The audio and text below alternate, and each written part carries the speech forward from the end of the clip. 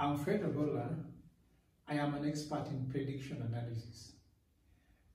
When I hear people saying that we are seeing the light at the end of the tunnel with COVID-19, I really get worried. In fact, that's why I'm saying why Kenya need to prepare for COVID-19. The reason is that we should be optimistic, but sometimes optimism is not as intelligent as pessimism. I'm going to explain that later.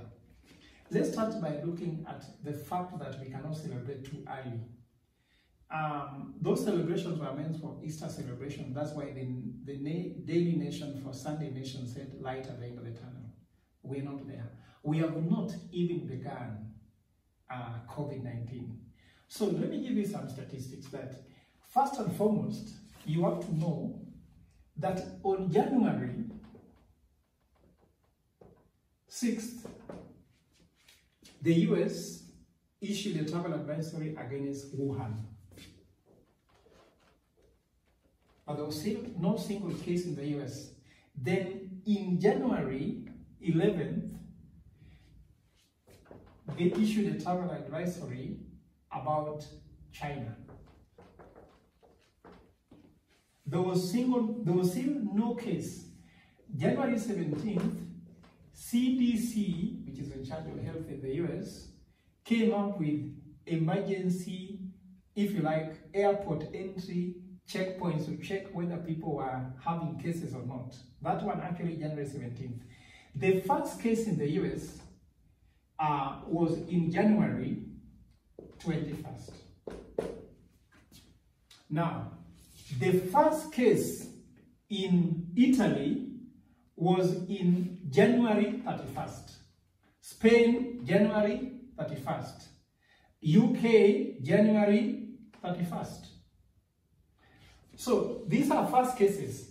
In Kenya, the first case was in March,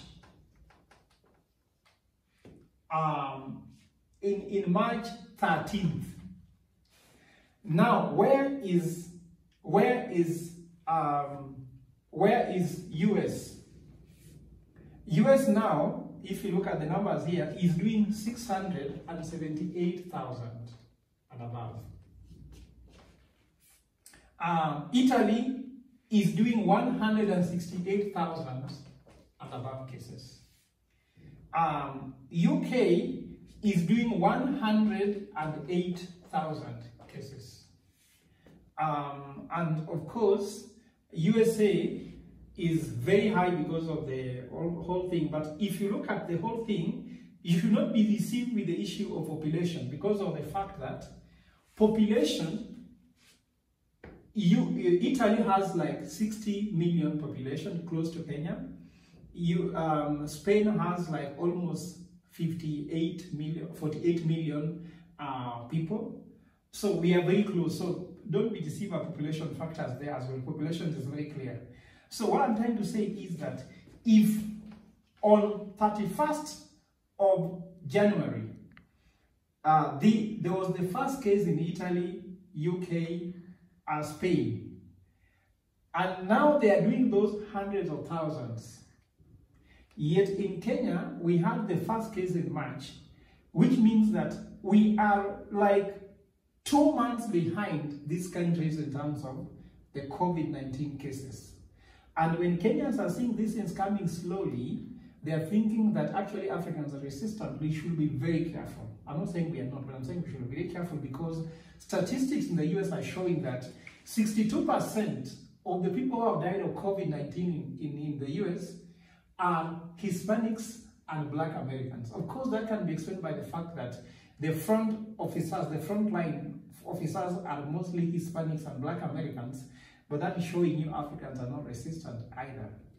So, what I'm trying to draw to your attention here is that we need to prepare because COVID-19 behaves like the posho mill we used to use in my village. When my mother used to send me to go and mill maize, to start the machine, it starts very slowly,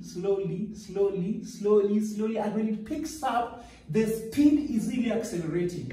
And then in the end also it takes long to really decelerate and actually stop. This is the same case we are going to see with COVID. So when it picks up, it will be marvelous. We just pray that it does not pick up. And in fact, that's what I'm trying to tell you. We should be very careful about saying we are seeing the light at the end of the tunnel. We should prepare. Now, pessimism is more intelligent than optimism. What do I mean? Optimist looks like somebody who is sleeping in the bed and inside the mosquito net appears a mosquito. Then they say, let us just see, this mosquito will die. Let me tell you what, it may not die or it won't die. But pessimists will see a mosquito in the mosquito net. They'll wake up and kill the mosquito before they can go to bed because they cannot believe that mosquitoes will just die. So in Kenya, we seem to be behaving like optimists by saying, this COVID will just go, it is not yet started hitting us until it will be very painfully stopping us from actually enjoying our life. So I'm saying we need to prepare. Of course, you can ask me questions about what we need to prepare. We need to prepare our healthcare system.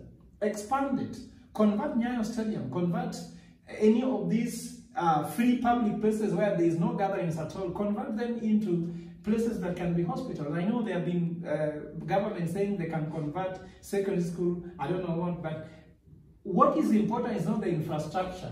What is important are the service providers there, PPE is being provided, and equipment being provided, and supplies being provided. Because if that is not done, we are not prepared. And I would like you to take more a pessimist approach than taking an optimistic approach. And I can also tell you something very interesting about Spain, Italy, Greece, and Portugal. These countries which are hit in Europe, which are the epicenter, they belong to what is so-called pigs. When the global financial crisis hit Europe, Portugal, Italy, Greece, and Spain thought it will just disappear on its own. And that's why there was hit. Because the leaders of those countries at that time were more optimists than being pessimists. The German leader was more pessimist. The French leader was more pessimist. They did something in the economy to reset the economy. These guys did absolutely nothing. So what I'm trying to say is, we need to prepare by being more of expecting the worst but hoping for the best.